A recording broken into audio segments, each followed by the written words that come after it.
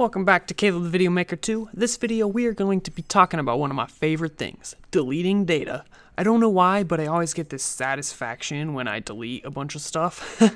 So I'm going to express that satisfaction in excitement to teach you guys how to delete stuff. So it's very simple. All you do is say delete from and then say the table, users, and then what we do is use the where clause immediately and we make some kind of condition to decide what rows we want to delete.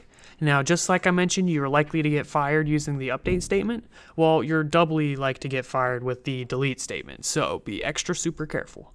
Here, we want to make sure it's something that's going to only delete what we want to delete and not delete everything. So if you just do this, well then, I hope you enjoyed your job. So we need to make sure we have that where clause. So who do you want to delete? Yeah. He has some null data, and that bothers me, so I'm going to delete you, Dylan. I'm going to delete you. So we'll just say user ID equals 4. It ran successfully, so my thought is that he is deleted. So I'm going to run this statement up here to select the data.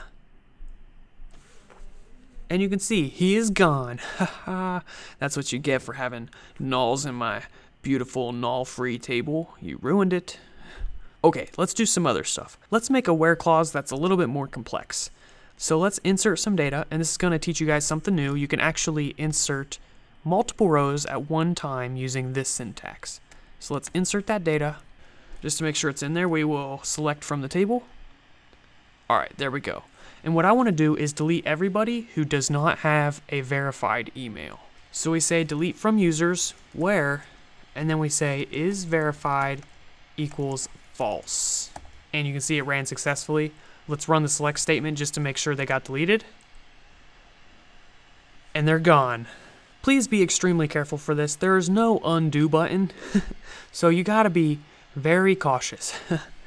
Now, if you remember what I mentioned in the previous video with this here, the data manipulation language, we have covered the big 4 pieces of data manipulation language. So now you're basically a database pro. Go apply for tons of database jobs.